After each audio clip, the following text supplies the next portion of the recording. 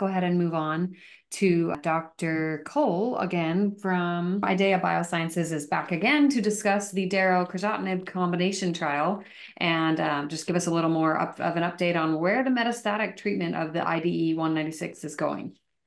Absolutely. Let me share my screen here. All right, everyone, let me know if the screen here is blocking some things. It didn't do this the last time.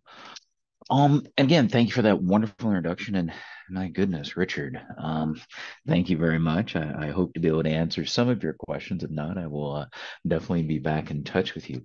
But let's take a look at some of the things that IDEA and or darovasertib is doing in the metastatic uveal melanoma setting.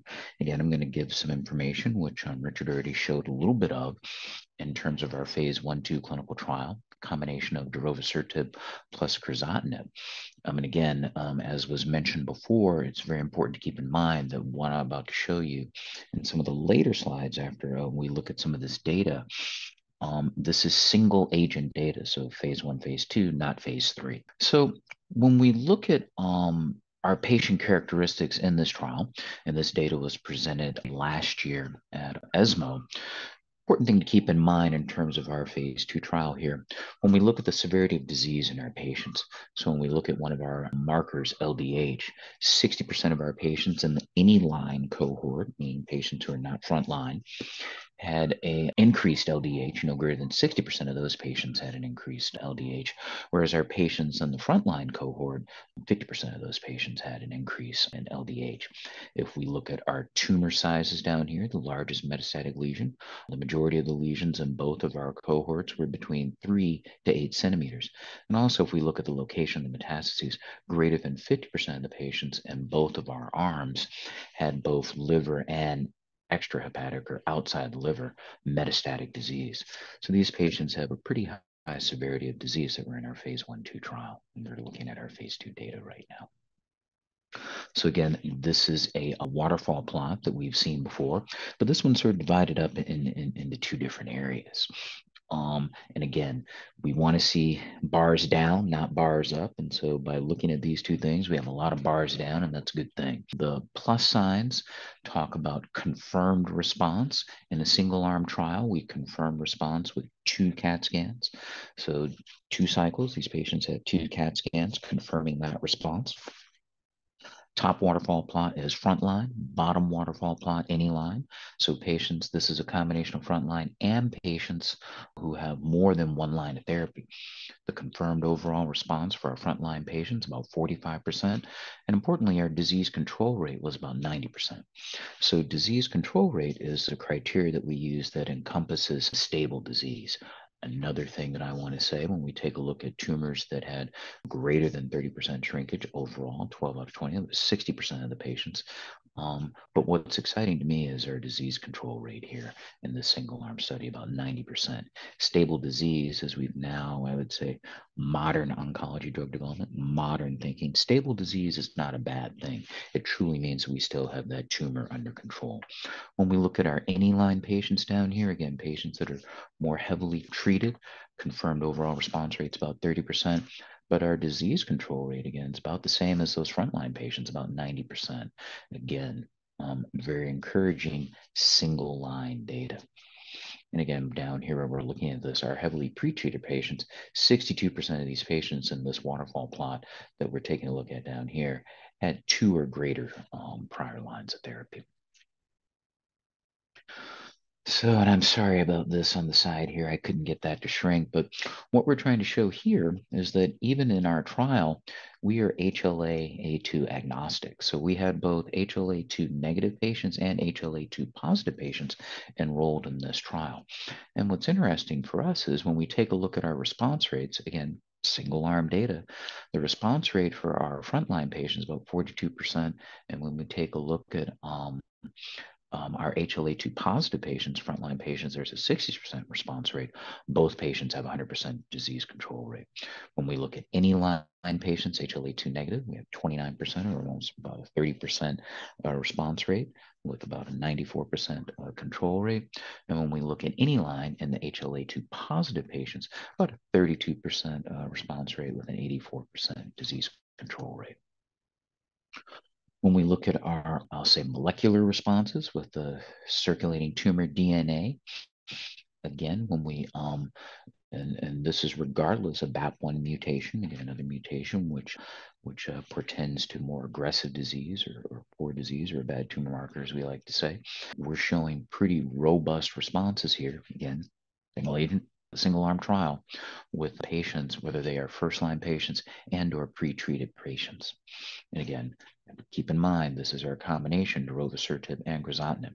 And so one thing that we have to remember with our uveal melanoma patients, as Richard showed and as I showed a little bit before, darovasertib is really shutting down signaling through PKC. Another route of signaling with uveal melanoma is through MET. And most of our patients, another oncogene, most of our patients are showing increased signaling through MET, and crizotinib stops signaling through MET. And in Richard's slide, he showed that aspect of the MET signaling too. So what we like to think in terms of this combination, we're shutting down all signaling that is driving this tumor.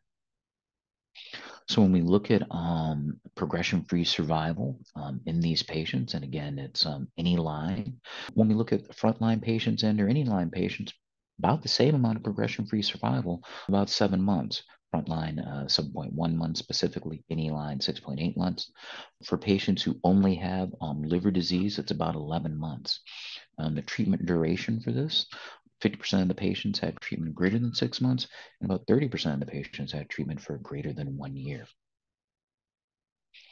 When we look at our Kaplan-Meier curves, and again, we have to take this slide a little bit of grain of salt because the darovasertib crizotinib data is not phase 3 data, but we're trying to see where this falls into place with some other phase 3 data. And I would say when we look at this Kaplan-Meier curve compared to some other curves, this gave us the confidence and the wherewithal to conduct our phase 3 trial.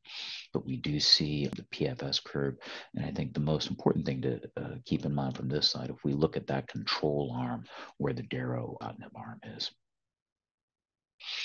So again, when we look at this slide, again, we're not comparing cross, but we're just taking a look at some numbers. I would say this slide, along with the curve that I just showed you, gave us that confidence to move forward with our phase 3 trial. So when we look at our potential tolerability, safety, something that was mentioned before, when we look at our grade greater than or equal to 3 AEs that were drug related, about a third of the patients in our phase 1-2 trial. When we look at tumor shrinkage, we have a robust amount of tumor shrinkage. When we look at ORR, again, frontline, about 45% of the patients had a confirmed overall response rate. About 30% had a confirmed overall response rate. Again, this is by RECIST 1.1. And when we look at our PFS, about 7 months. So what does our phase 2-3 trial look like? This trial is currently open, currently running. And I can say we are HLA restricted to HLA-2 negative patients only. And that's because, Tevi, a good therapy, is already approved for HLA-2 positive patients. So this is a schema of our phase 2-3 trial. We are currently in the phase 2 portion right now. What we're doing now, and because of some guidance or recent guidance, I would say from the FDA, the phase 2 portion of this trial is sort of divided into 2 parts, phase 2A and a phase 2B. We're having a dose optimization part of this trial at first to figure out the appropriate dose for darovasertib in combination with crizotinib. I think we have an idea of what that dose should be, but in order to make sure that we test it appropriately, we're testing 2 doses. We plan on having a meeting with our independent data review committee, and that meeting in a blinded fashion will help us determine what is the best dose. We're looking at both efficacy and safety to do that. Once we have confirmed what our dose is going to be, we're going to continue to enroll patients at that dose level to complete the phase 2 portion. The patients that were at a different dose level will then be allowed to move up to that other dose level or down as that dose level was chosen. Our goal is to have accelerated approval after the phase 2 portion. And that's going to be after that. We are simultaneously enrolling patients in the phase 3 portion where the primary endpoint is going to be overall survival.